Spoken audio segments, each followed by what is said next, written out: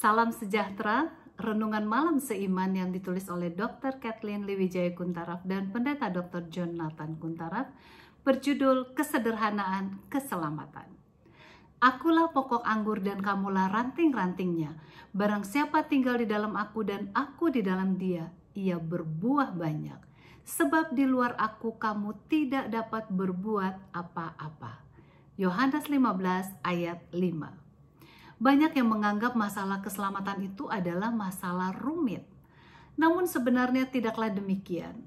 Keselamatan adalah hal yang sederhana. Nah, kalau memang sederhana maka tidak perlu dipersulit. Ya kan? Ini adalah hal yang kita harus hayati dalam kehidupan sehari-hari. Dalam bukunya Faith and Works halaman 64 menuliskan sebagai berikut. Ia yang bergantung kepada kebenaran Kristus tidak perlu menghabiskan waktu untuk menunggu tibanya suatu saat di mana ia dengan kekuatan dirinya sendiri dapat menghapuskan dosanya sendiri. Ia tidak perlu menunggu sampai ia mendapatkan pertobatan yang sesuai sebelum ia bergantung kepada kebenaran Kristus. Kita tidak dapat mengerti mengenai keselamatan ini. Hal ini sebenarnya sangat sederhana, bagaikan sederhananya alfabet ABC. Namun herannya kita tidak dapat mengerti akan hal ini. Nah, sekarang pertanyaannya, bagaimana seseorang dapat bertobat? Apakah ini merupakan sesuatu yang berasal dari dirinya sendiri? Tidak. Mengapa? Karena secara alamiah hati manusia itu bermusuhan dengan Tuhan Allah. Lalu bagaimana hati yang alamiah ini mengarahkan dirinya menuju kepada pertobatan? Namun pada saat yang sama dirinya tidak mempunyai kekuatan untuk melakukan hal itu?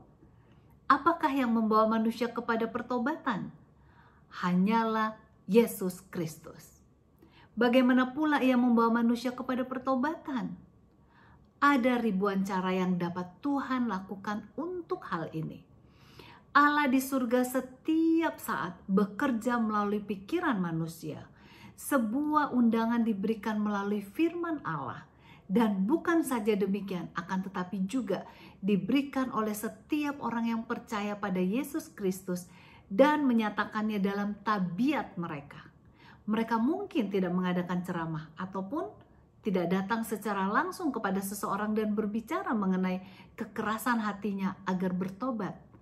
Akan tetapi, bila mana orang ini bertemu dengan siapa saja dari murid Kristus, maka ia dapat melihat ada sesuatu dalam kehidupan mereka yang sama sekali tidak mereka miliki. Orang Farisi dapat melihat ada yang dimiliki murid Kristus yang mereka tidak dapat mengerti. Mereka melihat ada sesuatu yang indah yang tertanam di dalam pikiran murid Kristus karena mereka selama ini telah mendengarkan dan belajar dari Yesus. Itulah yang diharapkan dari kita masing-masing. Bila kita memiliki hubungan yang erat dengan Kristus, maka kehidupan kita akan nampak berbeda dan akan memberikan kerinduan kepada orang lain untuk datang kepada Yesus, sehingga mereka akan merasakan kebahagiaan yang sejati.